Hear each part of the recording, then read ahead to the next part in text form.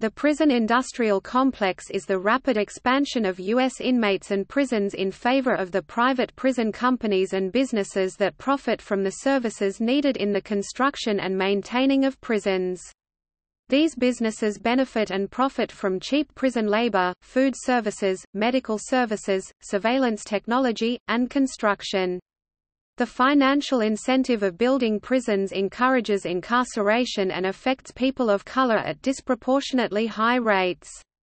Native Americans are the largest group per capita in the U.S. prison system and are more likely to be affected by police violence than any other racial group.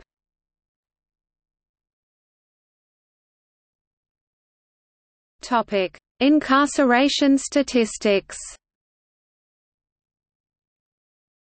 According to the Bureau of Justice Statistics, Native Americans are incarcerated at a rate 38% higher than the national average. In 19 states, indigenous people are overrepresented in the prison population compared to any other race and ethnicity. In South Dakota, Native people represent 5% of the total population, while 29% are under the prison system. In Alaska, data published by the 2010 U.S. Census reveal that 38% of incarcerated people are American Indian or Alaskan Native, while only 15% of the total population is. In Hawaii, Native Hawaiians only make up 24% of the general population. However, they account for 39% of the incarcerated population according to the Office of Hawaiian Affairs. Native youth are highly impacted by the U.S. prison system. Despite accounting for 1% of the national youth population, 70% of youth taken into federal prison are Native American. Native American men are admitted to prison at 4 times the rate of white men, while Native women are admitted at 6 times the rate of white women.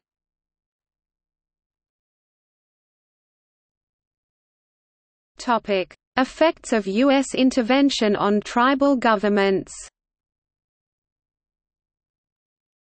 Due to a complicated legal history of the United States interceding and dismantling tribal justice systems, tribal governments have much more limited jurisdiction compared to federal justice systems and U.S. state systems. The Major Crimes Act in 1885, Public Law 280 in 1953, the Indian Civil Rights Act of 1968 and the case law of Oliphant v.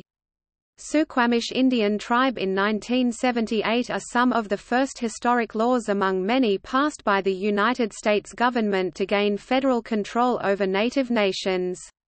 This has disrupted the autonomy of tribal justice systems today and has caused the crime on native reservations to often be prosecuted under federal law, which entails more severe sentencing than state law for the same crime. Non-native criminals including sexual predators and drug traffickers have taken advantage of the unclear chain of authority on native lands. This disjuncture between federal government jurisdiction and tribal government jurisdiction allows non-native criminals to avoid punishment while native members are subjected to sexual and drug violence.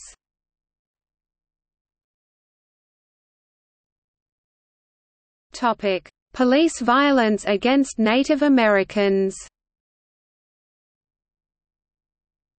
Police brutality against Native Americans contributes greatly to the rising incarceration rates and deaths of Native people. While Native Americans only make up 1.2% of the total population in the U.S., Natives experience higher rates of death due to police violence than any other racial group. Native Americans are 3 times more likely than white Americans to be killed by police.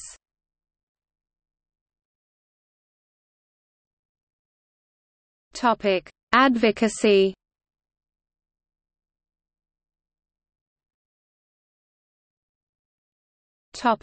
Native Lives Matter. The Native Lives Matter campaign is a grassroots group advocating for awareness and justice for missing and murdered Indigenous women and Native lives killed by police violence.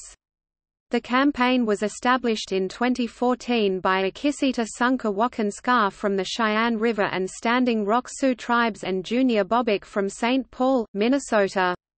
This campaign uses social media like Facebook and Twitter to spread awareness about issues affecting the Native population, such as police brutality, high incarceration, and missing murdered Indigenous women.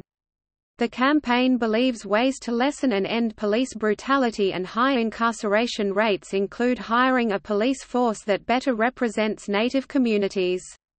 This would allow for more cultural understanding and lead to less racial profiling against tribal nations by police enforcement. Native Lives Matter also believes that cultural healing programs could address and eventually lessen police brutality by fostering an understanding of mental health, addiction, and poverty which contribute to high police presence.